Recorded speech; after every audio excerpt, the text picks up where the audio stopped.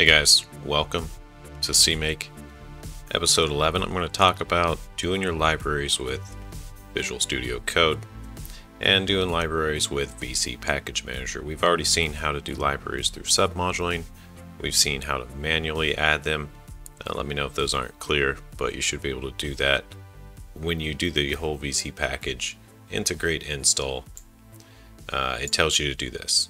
What I have to do is set the CMake prefix path.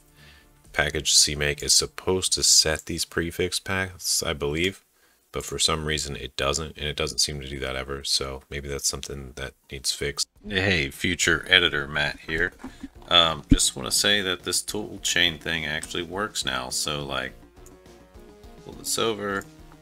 So yeah, I commented out the prefix, right? And I put this tool chain back in.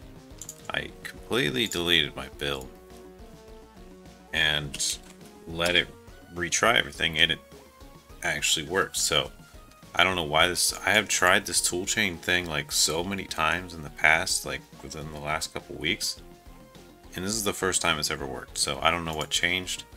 I did just update VC Package Manager, so maybe they finally fixed this.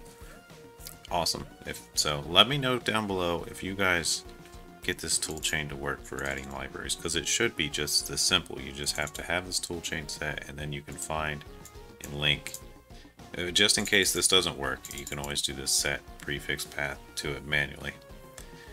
Alright, well, going back to editing. You just do the find package. Now this is pretty standard here. When you do install the library, it tells you to do this. So for example, install whatever FMT. I'm using FMT because someone left a comment about they couldn't get it to work.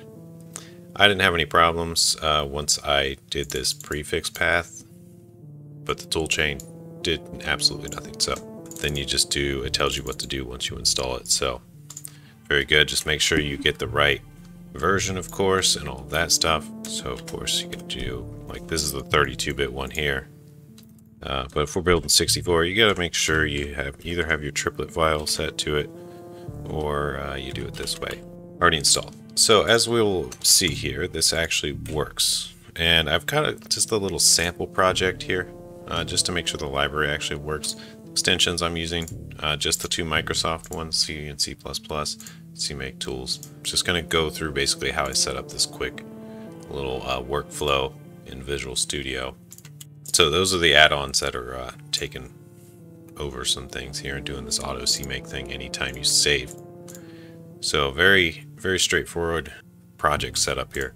Just a root level CMake list.txt, new version, project called demo, executable with the project name, link the libraries, and you can link whatever libraries you want, of course. And I guess you have to set a prefix path for each of them until they get this whole issue resolved with this toolchain file. And now, of course, you know, you don't necessarily have to have this set here. This is just setting a variable, in case you're not real sure of that.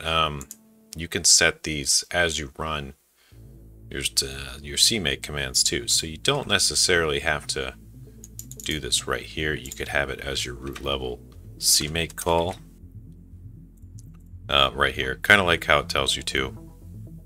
Alright, well, in the main here, just included the format and did a print, and I had a print before, so I guess we should probably go ahead and run it, but I just want to show you how I have the run set up. So rather than having to type the whole CMake command every time, I just made some little batch files, and I made one called rescan that just basically rescans the CMake stuff and puts stuff in the build directory.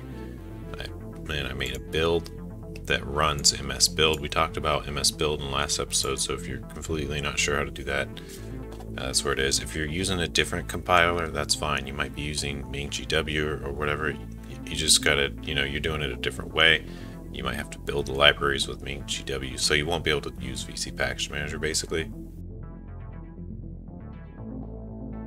Alright, so with msbuild, you build the solution. Of course, you can open the solution with Visual Studio and build it there too, but this is essentially the same thing. So you could edit these batch files and kind of get them set up for how you want to do it. And I have an all that just goes through all, rescan, build, run. So if I just do, it should go through everything. I should run it, and it's doing it, saying your broke code is this number code. We're using the format print, so we know that it's linked and all that, and we know that we're getting to the headers. That's how you do it. Let me know if you have any questions. Let me know if you want to see any other ways of doing it. So hopefully you can see how to expand from here. You could just basically keep going with this and add in whatever libraries you want. Just copy pasta and keep going and have whatever you need ready. Alright, that's it for this episode. Hope you guys enjoyed. Hope this makes sense and you're able to get your library set up with VC Package Manager and Visual Studio Code. Alright, see you in the next one. Peace out.